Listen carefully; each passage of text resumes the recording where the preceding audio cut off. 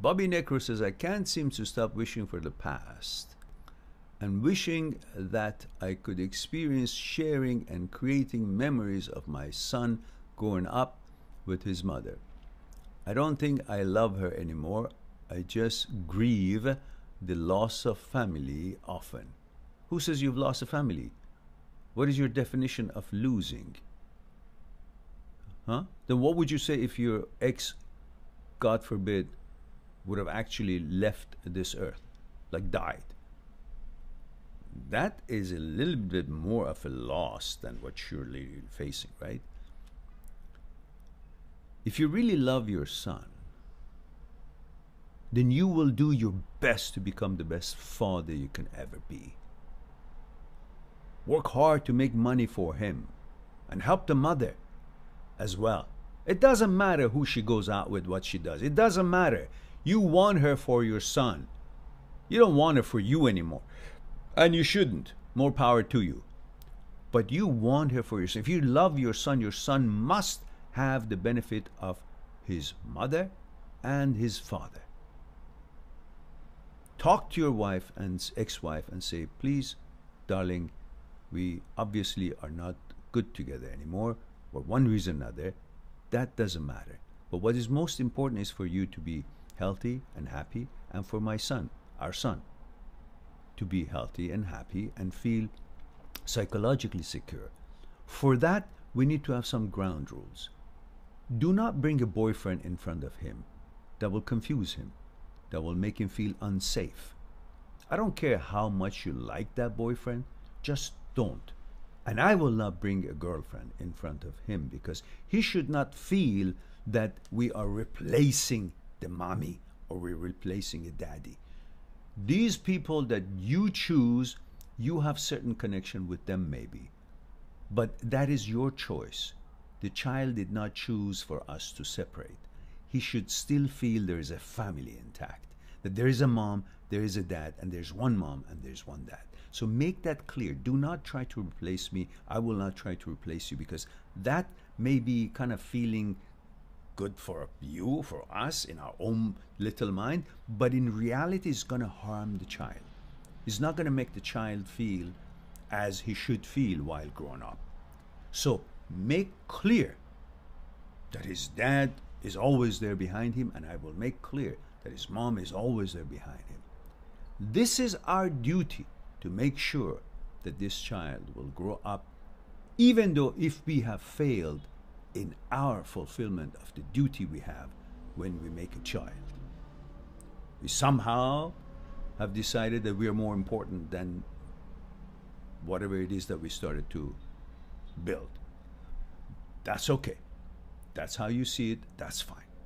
But let us at least do our obligation and our duty to our child, and not replace and bring all these boyfriends, like a revolving door, or girlfriends for me, revolving door. No.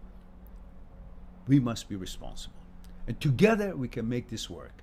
You can have your own personal life, and perhaps I can too. And at the same time, our son will see, wow, it's a strong family, mom and dad always there. And participate in his schooling together or singular, but don't bloody ask her, bring a boyfriend to the school, or you don't bring a girlfriend to the school events. Just the two of you. Give him, you owe it to that child to make him feel that everything is okay. If mom and dad are not together, but they're still all there, the three of us are together. That's your mission is. And if she doesn't want to understand that, too bad.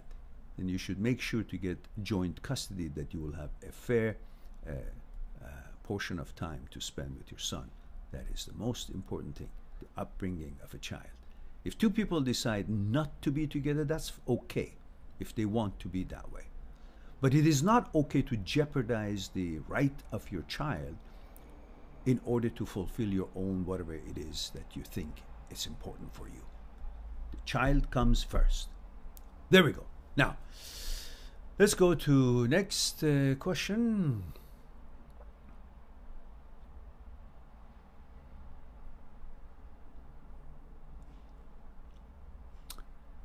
Loss of family, Bobby Necro says, often, even around 2 years later, I struggle with the fact that another man has taken my place. No man ever can ever take your place with the one that is the most important thing. And who's the most important one? Your son. Not your wife. Not your ex. Your son is. Right? Because it was her choice to leave, and therefore she's no longer the most important person in your life. Your son is. So you never will be replaced as long as you are in the game, as far as you are paying full attention to your son, spending enough time with him. Maybe you have joint custody, or however it is that you guys have arranged it. You gotta be there for him. When you're with him, be there for him. Do homework, do things, teach him things, do sports together and be involved. Don't just be there as a babysitter when you're with him. Be there as a dad, as a friend. Play together. Do homeworks together. Go on trips together. Then you will never be replaced, because that, whoever it is in your ex-wife's life, is not a blood father. Can never be you. Ever. If you always focus on putting your child first and spend quality time when you're with your son. See what he needs.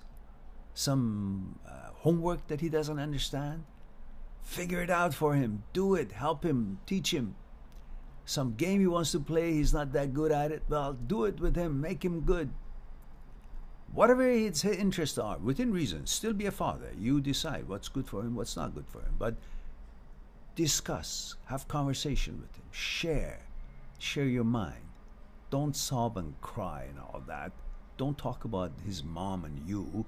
Talk about you and him and the world and his future and his life and how he wants to lead his life, what he wants to do, what he should do. Make a plan for him. Make him feel that there is a dad who's got his back and is planning and giving him plans and designs and suggestions and ideas and kudos, and be there for him to give all the kudos that you can. Then you can see not even God can replace you. So don't worry about that. Just do the right thing. Be with him.